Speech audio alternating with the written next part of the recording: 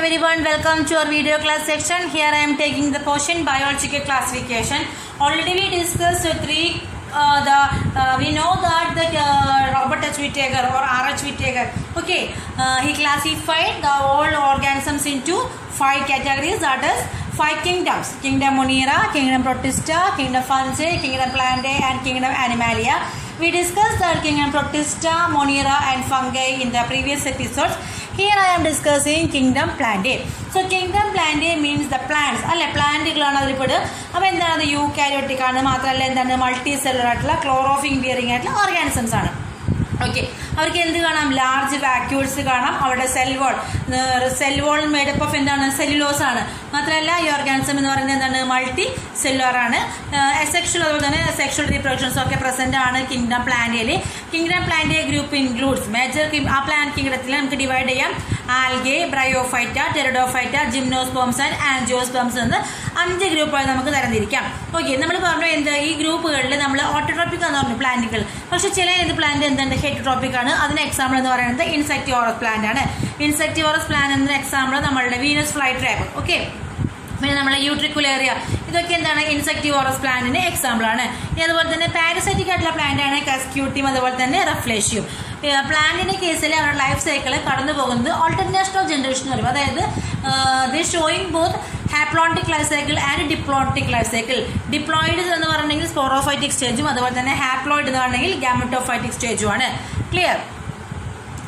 Next we are discussing Kingdom Animalia. Kingdom Animalia, it is the largest kingdom. Okay. Now we kingdom Kingdom Animalia heterotrophs, eukaryotic, multicellular, no cell wall, no chloroplast. We motile, sense organ. We have a definite growth pattern and nervous control. We have digestive food. Internal cavity food digestion. We have sense food storage, sense organs developed. Food storage in the form of glycogen, fat, food storage. Animal kingdom is the kingdom. Porifera in the phylum. Porifera is sponges in the phylum. Chordata, the vertebrates in the chordata, the kingdom in the Kingdom Animalia. Robert H. Whittaker conducted 5 kingdoms the Kingdom Monera, Protista, Fungi, Plantae, Animalia. But she did not know about 5 kingdoms drawbacks at virus. Virus is minuscule acellular infectious agent having either DNA or RNA. Causes many infections of humans, animals, plants and bacteria. Causes most of the diseases that plague the industrialized world. The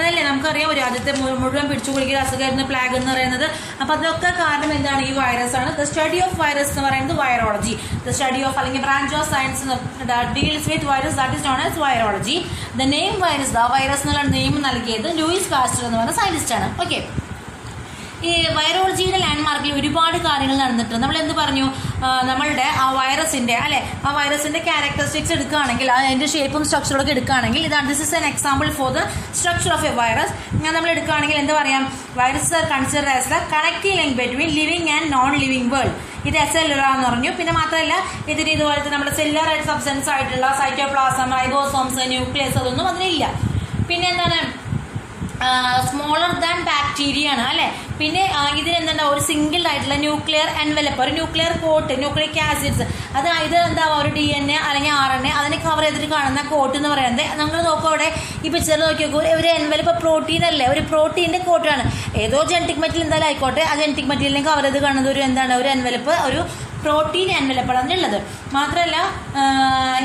They usually attack only a single species. Hence, host specific virus. Plant virus is single strand, plant virus is single strand, animal virus is both single strand and double strand.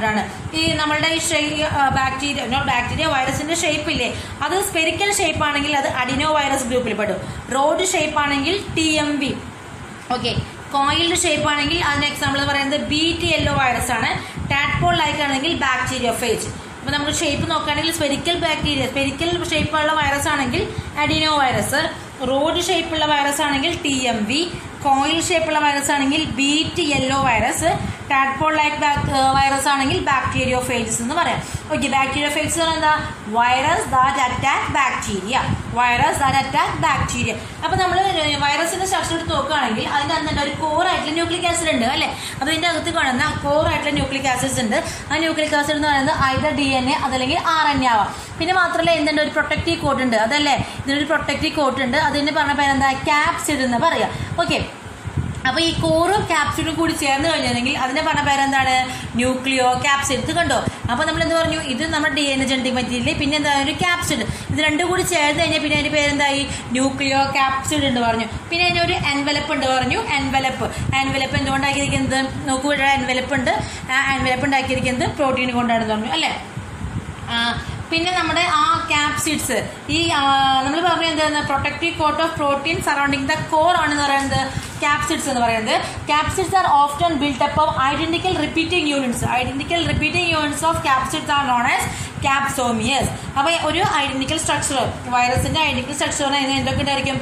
Core ഉണ്ടായിരിക്കും, അത് DNA അല്ലെങ്കിൽ RNA. പിന്നെ capsid എന്ന് പറഞ്ഞാൽ എന്താ? അതിനെ cover ചെയ്തിരിക്കുന്ന ഒരു പ്രോട്ടീൻ പോർഷൻ.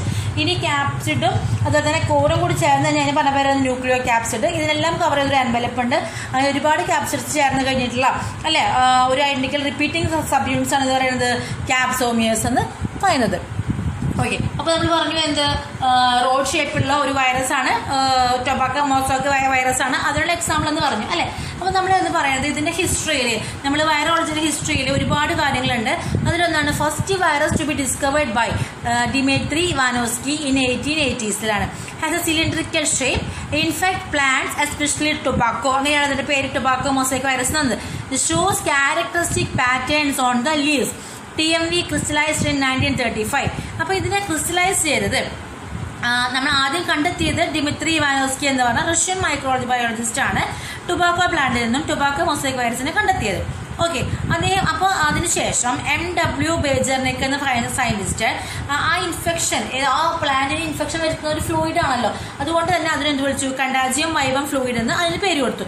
അതിനുശേഷം ആ ഫ്ലൂയിഡിനെ ക്രിസ്റ്റലൈസ് ചെയ്തത് WM സ്റ്റാൻലി എന്ന് പറഞ്ഞ സയന്റിസ്റ്റ് ആണ്. WM Stanley. അപ്പൊ ഇത്രയാണ് എന്ത് ലാൻഡ്മാർക്സ് ഇൻ വൈറോളജി എന്ന് പറയുന്നത്. ഡിമിട്രി ഇവാനോസ്കി ആണ് കണ്ടെത്തി. അതിനുശേഷം ബേജർനിക് എന്ത് കൊടുത്തു? ആ മെറ്റീരിയൽ അല്ലെ, ഇൻഫെക്റ്റ് കോസ് ചെയ്യുന്ന മെറ്റീരിയലിനെ കണ്ടാജിയം വൈബം ഫ്ലൂയിഡ് എന്ന് നെയിം കൊടുത്തു. അതിനുശേഷം WM സ്റ്റാൻലി എന്ത് ചെയ്തു? ആ മെറ്റീരിയൽ അതിനെ എക്സ്ട്രാക്ട് ചെയ്തെടുത്ത് പ്യൂരിഫൈ ചെയ്തത് തന്നെ ക്രിസ്റ്റലൈസ് ചെയ്തു തന്നു. ഓക്കെ, അപ്പൊ ഞാൻ നേരത്തെ നിങ്ങളോട് പറഞ്ഞു വൈറസ് ദാറ്റ് അറ്റാക്ക് എന്താണ്? Virus that attack bacteria, that is known as bacteriophage അല്ലെ. അപ്പൊ അതാണ് ബാക്ടീരിയോഫേജ് എന്ന് പറയുന്നത് അല്ലെ. ബാക്ടീരിയോഫേജ് ചെയ്യുന്നുണ്ടെങ്കിൽ ടാഡ്പോൾ ലൈക്കാന്ന് പറഞ്ഞു. ഓക്കെ, അപ്പൊ ടിപ്പിക്കൽ ബാക്ടീരിയോഫേജ് എടുക്കുകയാണെങ്കിൽ അതിന് ഹെഡ് ഉണ്ടായിരിക്കും, നെക്ക് ഉണ്ടായിരിക്കും, അല്ലെങ്കിൽ കോളർ പോർഷൻ, അതുപോലെ ടെയിൽ എന്ന് പറഞ്ഞ പോർഷൻ ആയിരിക്കും. All viruses are similar in the basic aspects of multiplication.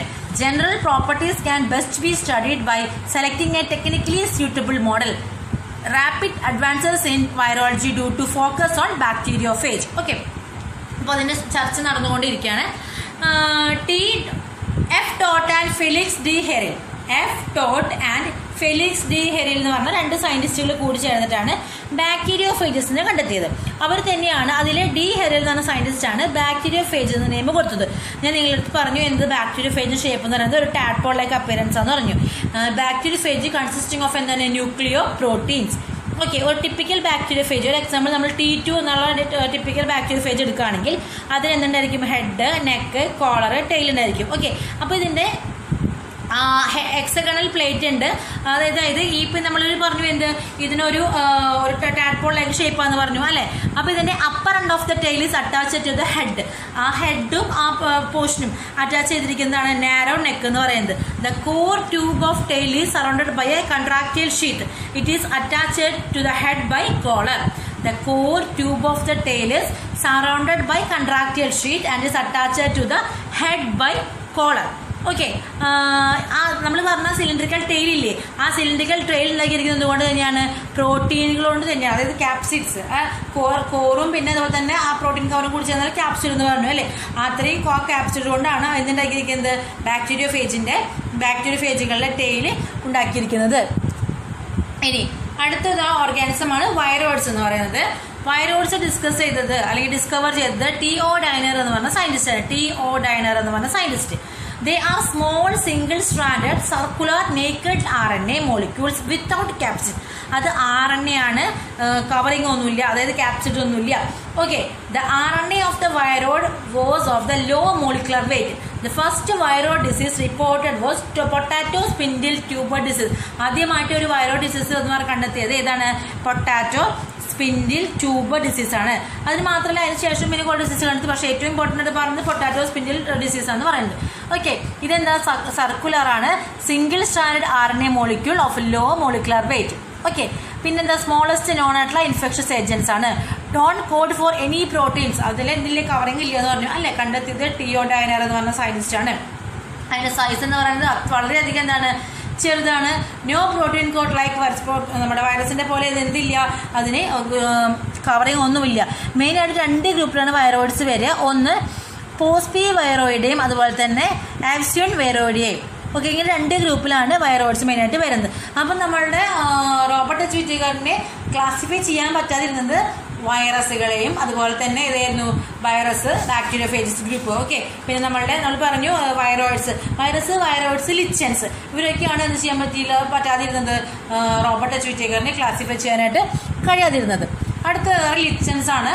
An association of fungus and a photosynthetic symbiont resulting in a stable vegetative body having a specific structure. Unique entity formed by a fungus and a photoautograph that has a characteristics that neither has alone. Widely distributed, grow on soil, rocks, trees, marine or intertidal. Variety of habitats: cold to hot, arid to moist, withstand environmental extremes. May be dominant vegetation, tundra. ഇതെല്ലാം നമ്മളെ ലിച്ചൻസ് എന്ന് പറഞ്ഞു അല്ലെ? ലിച്ചൻസ് എന്ന് പറഞ്ഞെങ്കിൽ അവിടെ എന്തുണ്ട്? അവിടെ അതിനെ എന്ത് കാണാം? ഡ്യുവൽ ആയിട്ടുള്ള ഓർഗാനിസംസ് ആണ്. അതിൽ എന്തുണ്ട്? ആൽഗൽ കമ്പോണന്റ് ഉണ്ട്, അതുപോലെ തന്നെ ഫംഗൽ കമ്പോണന്റ് ഉണ്ട്. Algal component is known as ഫൈക്കോബയോൺ and the fungal component is known as മൈക്കോബയോൺ. അങ്ങനെ 2 പേരും കൂടി കാണുന്നതിനെ പറയുന്നത് ഹെലോട്ടിസം. ക്ലിയർ? അപ്പോൾ അവിടെ എന്തുണ്ട്? ആൽഗൽ കണ്ടന്റ് ഉണ്ട്, അതുപോലെ തന്നെ എന്തുണ്ട്? ഫംഗൽ കണ്ടന്റ് ഉണ്ട്. ഓക്കെ, അപ്പം നമുക്ക് എന്താ ചെയ്യാം? ആൽഗെ എന്ത് ചെയ്യും? ഫുഡ് പ്രിപ്പയർ ചെയ്യും, ഫംഗസ് അതിനെ ആശയം മെറ്റീരിയൽസ് എത്തിച്ചു കൊടുക്കുക. അപ്പോൾ അവിടെ എന്ത് കാണുന്നത്? Symbiotic relationship scene between. Symbiotic ആയിട്ടുള്ള റിലേഷൻഷിപ്പാണ് ലിച്ചൻസ് പ്രൊവൈഡ് ചെയ്യുന്നത്. നല്ലൊരു എൻവയോൺമെൻറ്റ് പൊല്യൂഷൻ ഇൻഡിക്കേറ്ററും കൂടിയാണ് ആര്?